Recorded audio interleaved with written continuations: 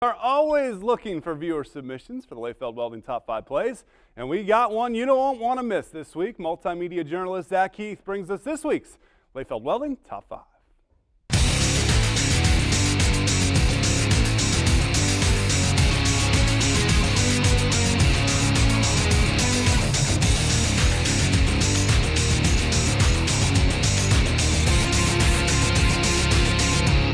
For the second week in a row, we open up the top 5 at Stadium Park, but this time it's the Blue Jays of Delphos St. John's making the cut. Jacob Youngpeter breaks a tackle, then finds Eric Vogt over the middle. Nice hookup and a nice win for the Blue Jays.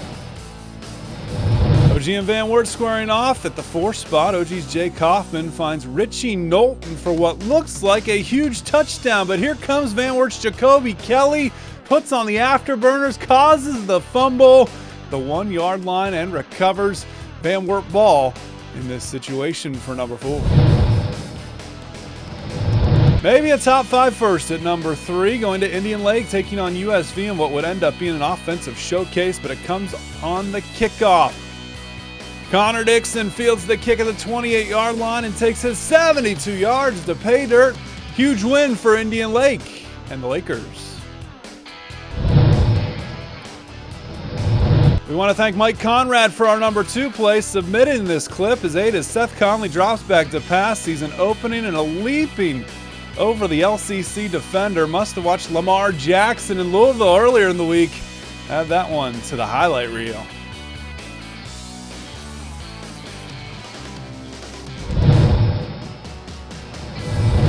We hand off this one to Patrick Hamler for our number 1 play.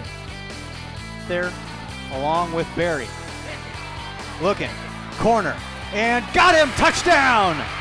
Who else? Neil Muhlenkamp. Who else?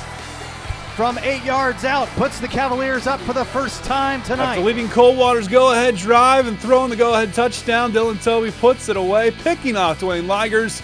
What can't this kid do? That's your Lefeld Welding Top 5 play.